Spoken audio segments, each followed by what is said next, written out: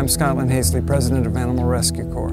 The team and I are here on scene in Coffee County, Tennessee on a large-scale cruelty case. Absolutely deplorable conditions.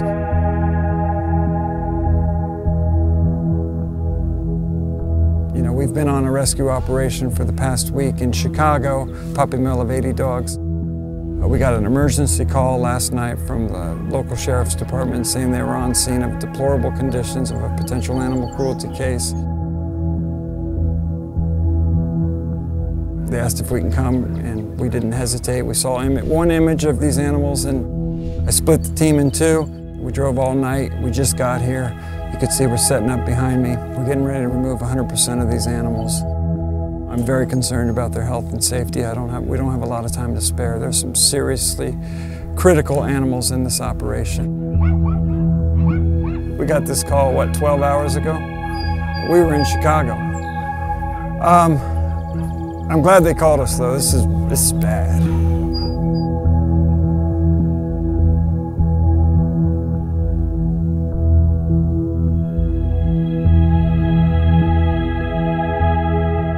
So you're looking at 40 parts per million on the ammonia level that's inside the house currently. So we're good with our protective gear. You are, but I would ventilate and wear respiratory protection.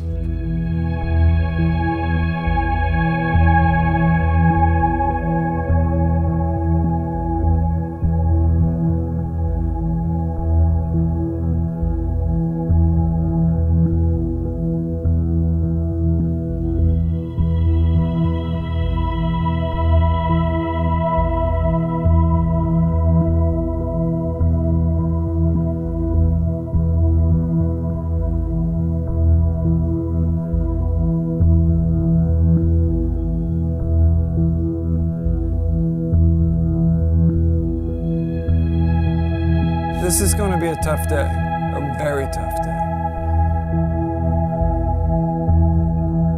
I don't understand how somebody can do this, you know?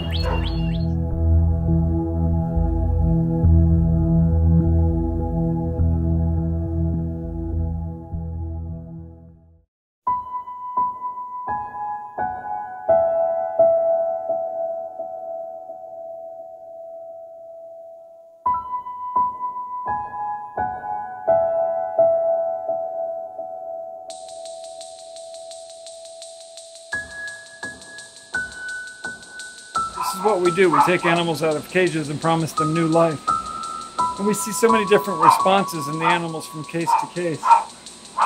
This case is one of the saddest cases because every animal that I've taken out of their case, they've already given up. It's nothing but sadness. They've succumbed to death, I think.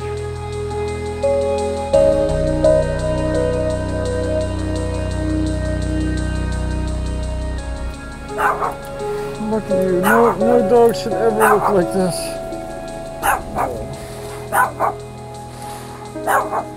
I mean, it's so sad. She's soaking up this attention. She's got to be in pain, but she wants the attention so bad she's allowing me to stroke her.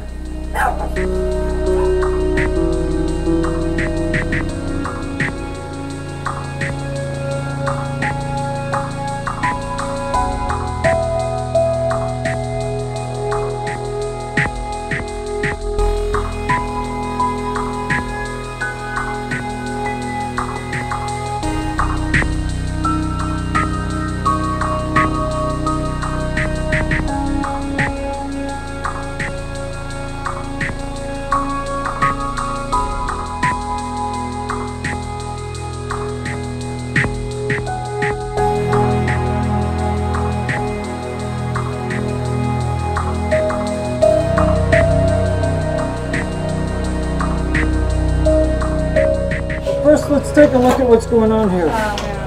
Can we go directly onto the spay wagon with her? We had a dog with a prolapsed uterus that had to go into emergency surgery the day that we pulled her off scene. I mean, the conditions we have found in these animals are consistent with the living conditions we found.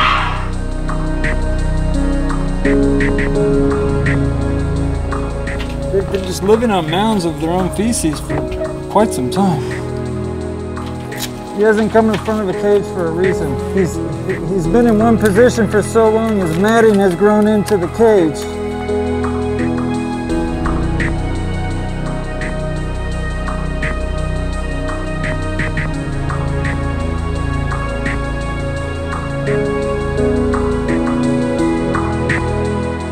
I'm in a room that's about at least a foot of feces on the ground, if not more.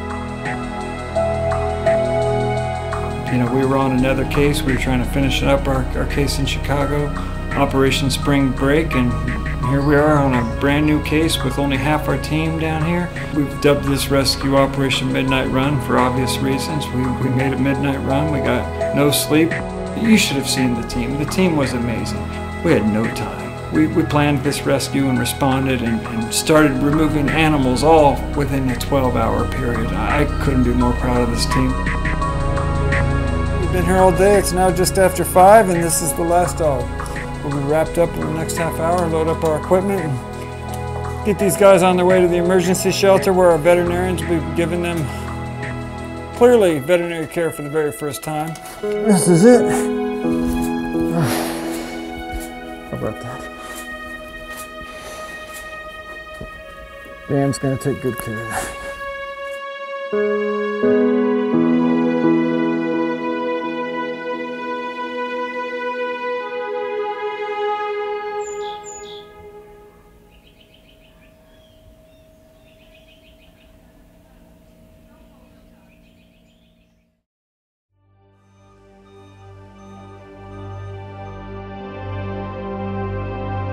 We're here at our emergency shelter just outside of Nashville, Tennessee, days into Operation Midnight Run. The animals are incredibly resilient. They're coming around, they're turning into dogs for the very first time. Our veterinarians have been working diligently. I'm Dr. Jillian Edwards. I was at the site the day that we confiscated these animals. We're here today doing reassessments to see how we're coming along now that we're out of the environment that they were taken from. What we were seeing was basically a lot of filthy conditions and severe neglect over a long period of time. Things that we were seeing mostly were skin conditions related to severe matting and standing and fecal material, chronic eye ulcers, severe chronic ear infections.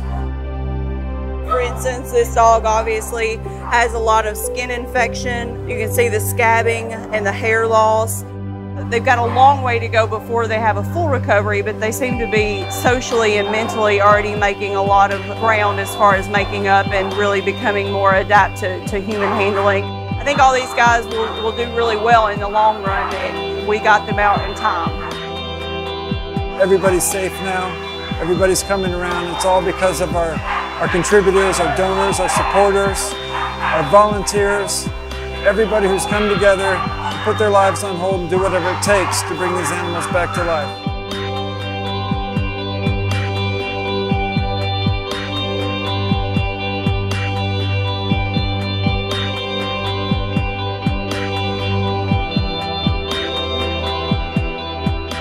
But most importantly, I want to thank our strategic partners, PetSmart Charities that supplied us with equipment, and the Vista Pet Foundation that provided us the initial funds to get on the ground both Operation Spring Break and Operation Midnight Run. They got our boots on the ground. Thank you.